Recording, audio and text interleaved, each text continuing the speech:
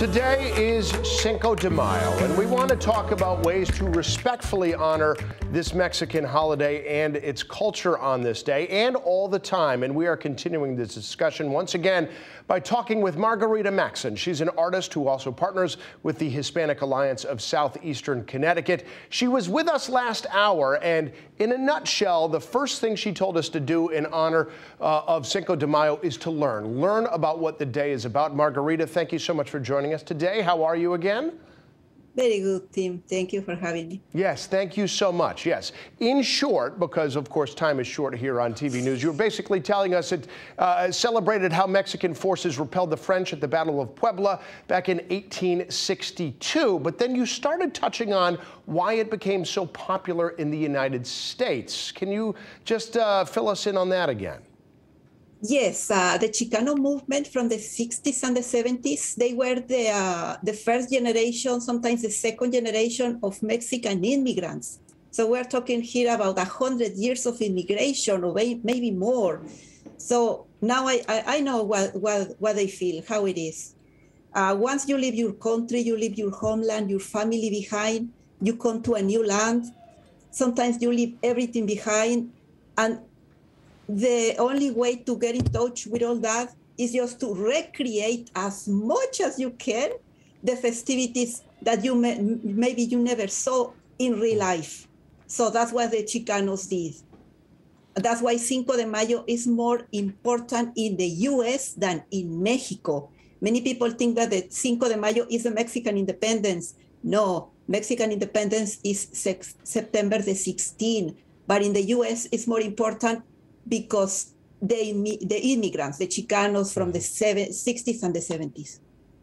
What are some of your favorite Mexican traditions? You're a part about the culture, by the way. I love seeing some of the artwork behind you. Love seeing the dresses that often come out on Cinco de Mayo, too. Such very vibrant colors as well. Oh, yes. Your first question, for sure, is going to be the Day of the Dead. That's my favorite ever. And that's El Día de los Muertos. That's worldwide known. And about our way of dressing, Mexico has thousands of garments for men and women. And it depends the tradition, depends the festivity, and the town, and the time of the year is very different. So you can find an array, a huge array of dresses. Yes, again, it's beautiful, vibrant colors. Please tell us about your artwork as well. My artwork is based in Mexico. Every time I paint and I want to paint something else, I just end up painting Mexico again and again and again. The people, the places, and the traditions.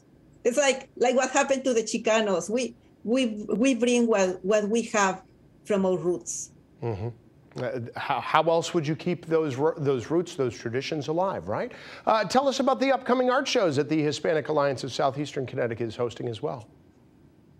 We're going to celebrate the Hispanic Heritage Month in September. This month was chosen as the Hispanic Heritage Month because many countries in Latin America celebrated independence in that month for some reason.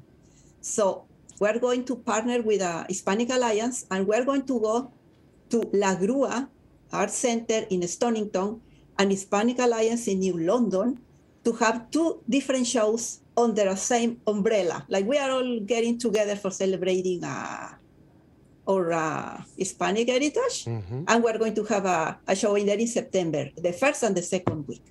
That is wonderful. Just a little bit more time remaining. Asked this last time around, just want to ask it again. For people who don't have Mexican culture or heritage, what is a good way we can honor that culture on this day without being offensive or appropriating it? I think once you learn the story and what is behind the meanings, the common sense takes over. And we know very well what to do and what not to do. It's like, we live here in the north. We know what is a blizzard, by example. So we are not going to go walking to the blizzard wearing high heels.